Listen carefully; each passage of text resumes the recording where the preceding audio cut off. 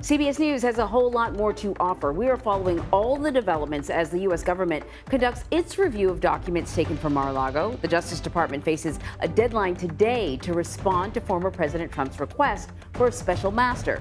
Scott McFarland will join the stream in our noon hour to discuss the latest on that story. That's right. The White House monkeypox response team will brief reporters this afternoon. Right now, officials really scrambling to make vaccines available as more than 18,000 cases have been reported across the country. Today's briefing is scheduled for 2 p.m. Eastern. Also this afternoon, President Biden heads to Pennsylvania to make a pitch for his plan to reduce gun violence. The president is stepping up his travel schedule ahead of the November midterms. So you'll be able to stream his remarks here at 3:15 Eastern. Plenty coming up. Plus, Defense Secretary Lloyd Austin will be in Florida later today to attend a ceremony. The event will officially transfer command of U.S. Special Operations to Army Lieutenant General Brian Fenton.